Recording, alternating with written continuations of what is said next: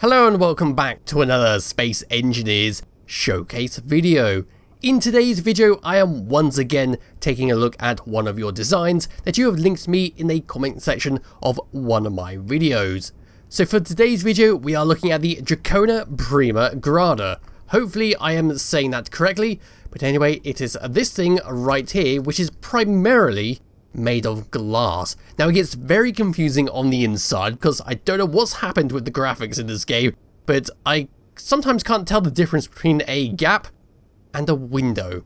So it'll be interesting to go around. On the workshop page itself, it doesn't really show you much of the ship, so my biggest advice to you, the person who created this, is to upload some screenshots, because what it shows on the workshop page, it doesn't show off how well made this ship actually is. But anyway, let's start by going around the outside. At the very front, we can see all the innards. At the very front, we can see through the glass where we have our living quarters, we've got our passenger seats, and if I was to move up a little bit, you could just see where the actual control seat is at the very back there. We've got some lovely steps that go all the way from the ground to the doors of how you get in. Behind, and if I was to say drop down there, you can see that they're just off the ground, which is how that one landing gear there is locking you in place. So it is recommended to make sure you always land on a flat surface, because you could very easily damage those stairs. Then again, they are very easy to replace. We've got some lights on the side, and we've got some little blocks just on the edge there, just to break up that little blandness that these stairs usually have. We can see on the side, and this is the same for both sides, we've got some atmospheric thrusters and some ion thrusters, so we can go both on planets and through space. We do have some solar panels hidden underneath there. Yes, it's quite an odd design to have the solar panels on the bottom of the ship, but it does make sense when you're flying around through space that the sun would sometimes be on the base of the ship, unlike when you're on planets where it'll only hit the top. We can see a spotlight on the top there, but as we come around the side we can see some lovely blockwork and some more atmospheric thrusters. We can see catwalks, ion thrusters, and then the oxygen generator, which is sitting right there. Looks very nice. If you didn't really know what they were, it would look like an additional thruster. We can see right underneath these alternative way of getting in the ship. So this is slightly different because we've got 3 stairs going up into one, and it just makes it look very pretty. These stairs there are set up in a way that if you were to land on a flat surface, you could unlock the landing gear and just force yourself down until you were completely flat on the ground before locking the landing gear. Going around, we've got some nice lights there which we can turn on and off, even more thrusters. Then as we come to the back, we've got some upside down stairs for some nice decorations. We can see a little bit of modules there sticking out, which are purely for decoration it looks like, considering the large ion thrusters are taking up most of the room.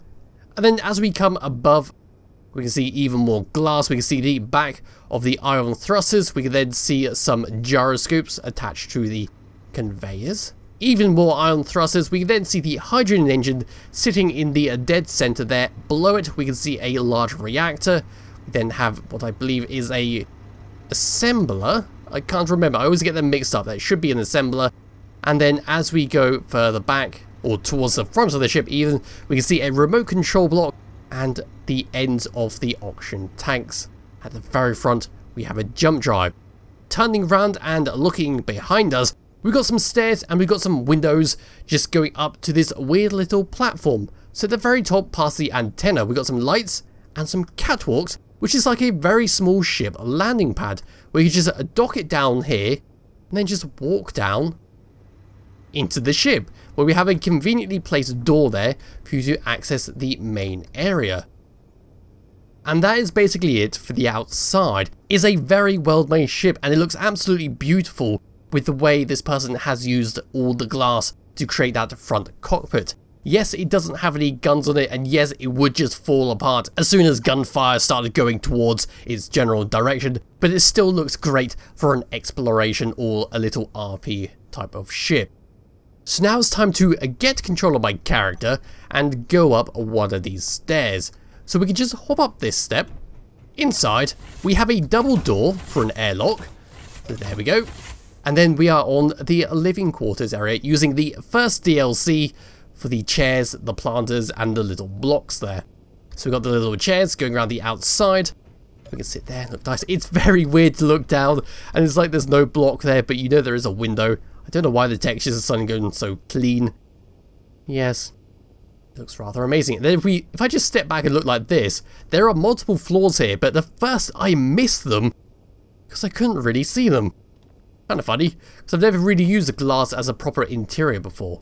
Anyway, going up these stairs here, we get to a air vent. We've got 4 cryopods, a table there for you to have your meeting on, and then going around like this, we can then see the underneath of the jump drive. We have a gravity generator on there so we don't float away while we're in space, and we have a little cooker sitting right there so you can cook your food, go and eat it, and then go to sleep in the cryopod. Coming down and around, I know I've got to go to the front of the ship, but that'll come a bit later. We've got some beds. Yes, the DLC beds sit below where the little table area is. In fact, we can see it right there. And then we have a doorway. Oh, hold on a minute. Like I said, it gets a little confusing after a while with all the glass everywhere. We've got a doorway here which leads to the toilet. Just one single toilet. And on the opposite side, we have the medical bay for you to change your outfit or for a little recharge. Now, this caught me off guard. It's like, why can't I get through here? But there was a window there. Anyway, we can come up that very window and open up this door, which will lead us to the assembler and the outside. So these are the 3-way stairs that will take us to the surface. And we can then come down to the opposite side. It's very good, isn't it? Oh, I completely forgot to look underneath. Underneath, we got a large cargo container. We can see what looks like a module. Yes, that's a module. And we've got some batteries. Then we can see straight underneath the little glass panels. Completely forgot about that. Anyway, back inside, we come through these lovely passages. Through here again. Let's just close up those doors. There we go. And then we can turn around and come to the very front. Up this glass, we got some chairs. So we've got some corner chairs.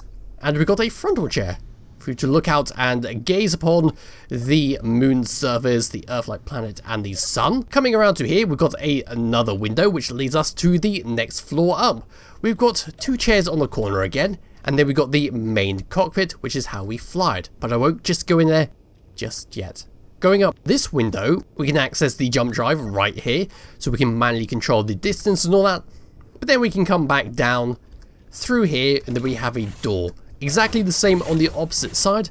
Then we can come up here, and we're now on the surface where we can run up to this little landing pad. It's good, isn't it? It is a very good ship. Well thought out. Coming down, let's just close that door up, open that one.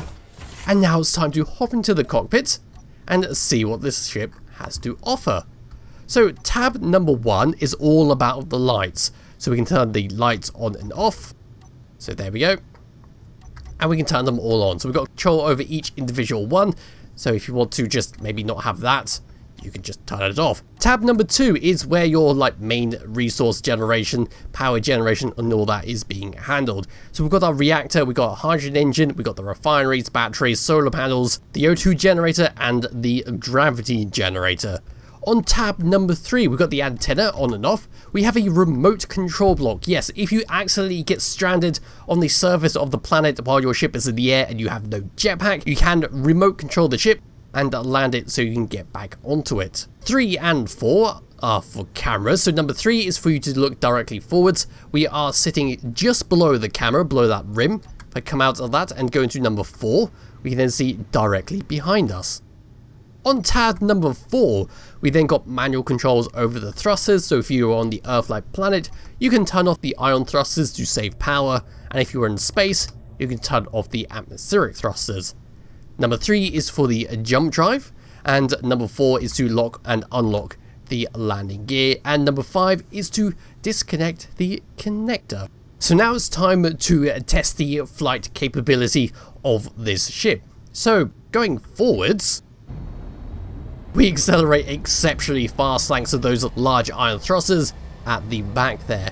Stopping, on the other hand, is pretty slow. Although it's not bad for a cruise vessel, basically. It's not a combat vessel that needs to turn fast. It can just mosey on down to its low speed, but it is still pretty slow. Going left is very, very slow. Going right, once again, is exceptionally slow. Going backwards, it's pretty fast, it seems pretty fast. And going down, it's alright. It's not the fastest thing in the world, but it's perfectly usable. Moving my mouse around, it's just right with its sensitivity. It's got enough weight to it, but it's not too floaty that you can just flip yourself over by accidentally touching your mouse. And last but not least, we need to check the block count of this. So if I come over and find it over here, this ship weighs in at 817 large blocks, so it's relatively small for the amount of detail on it. But as for that, that is it for this video. It'll be in the description below if you wish to download and try it yourself, and I'll be back with another showcase video some point soon. Bye bye.